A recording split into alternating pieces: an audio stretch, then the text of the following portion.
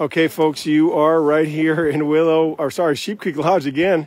Look at that, Travis Vanderhoof, day 3, Willow 300 2022, finishing right now in 9th place. That bright orange sled. Travis Vanderhoof and his wife moved up from Wisconsin. Here they are, right at the finish. And there you go.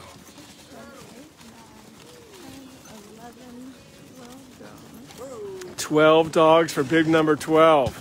Wowza.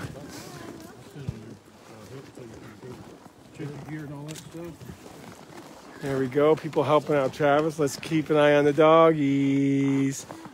They look great. I'm going to jump over the line here so I can get some face shots. Hi, look at you, pretty coat. Look at your pretty colors. You're a beautiful dog. Hi. Hi. You look like a happy, strong, small, ferocious doggy. Sled dog. There's Joey. I can see that on his collar.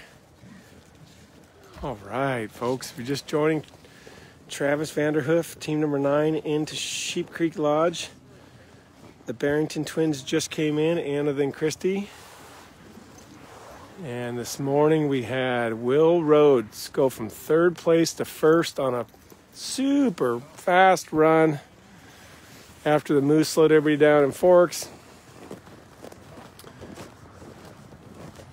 Will Rhodes just blasted by Rilye and Nic Petit to come in 1st. And here you are, we're team number 9. Beautiful day, 3:20 p.m. Right at that 3 degree mark. It's warmed up quite a bit. Yeah, guys, you want to take off. You want to take off all your booties, don't you?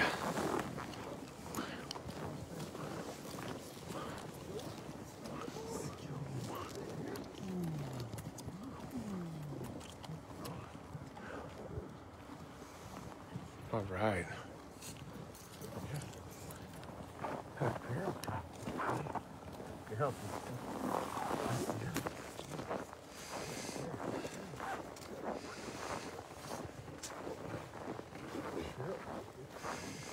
There it is, that wonderful moment with Musher and team at the finish, cementing those memories. Here come the leaders right here. We're just working our way up to the front. There they are.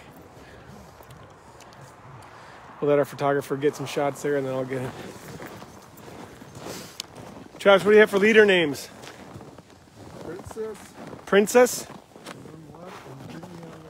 Princess and Timmy. Timmy's closer to Travis, folks. There's your leaders. Princess. And Timmy did, or both? Timmy did. Timmy led the whole way. The white dog with the black face next to Travis.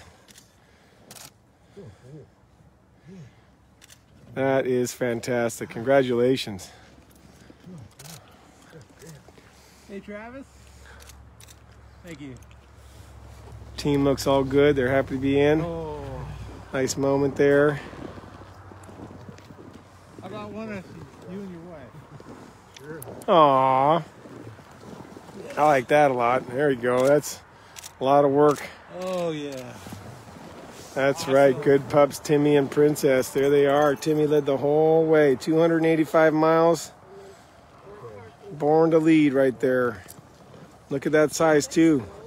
I think a lot of people think that all lead dogs are big, burly, huge, trail-breaking, stomping, romping dogs. But I'll tell you what, that is often not the case.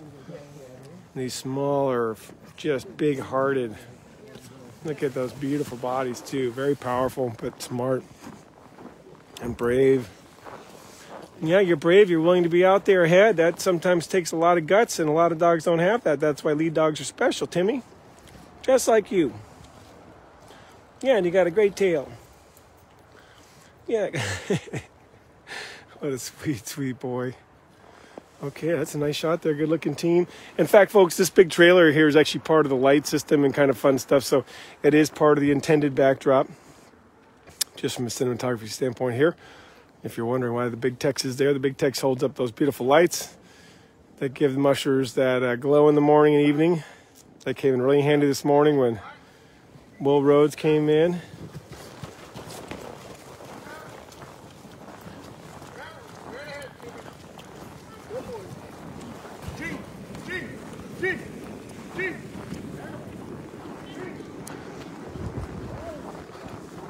calling out those G commands. And Timmy's listening, bringing them right down the parking lot lane.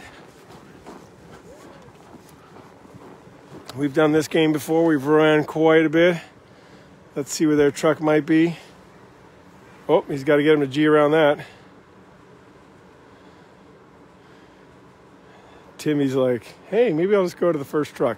Nope, got to go around everything. There you go. Okay, yeah, get out there. There's Timmy. He's like, yeah, I'm going to mark this. And Princess. All right. Yeah, go get him. Go get him. Obviously, now all the dog teams that have been here create distractions. It is kind of awkward at the end of a race because now you're in, you know, this whole little buffet area where all the ravens are eating all the leftover dog food and teams are parked and peed and girl dogs in heat and boy dogs and peeing everywhere. And so it takes a little time. Rilye Dyche actually came in third today. He mentioned that when it was hard for his team to get to the finish line at the last bit because they passed the campground here where the dogs had camped at the checkpoint, and the lead dogs wanted just to go back to the straw. And it's only a couple hundred yards, but that's just how it goes. So there you go. There is Travis disappearing off into the cabin land of Sheep Creek. It's a beautiful facility. For those of you who haven't been there, here is the lodge itself. And it does have beautiful big timbers. We don't have that size tree readily available here in this immediate area, so those are the big timbers, big white and even bigger. And we really are grateful to the family. So thanks so much to all you all. We'll see you here soon. Go out and have an adventure with your dog. Be good to each other.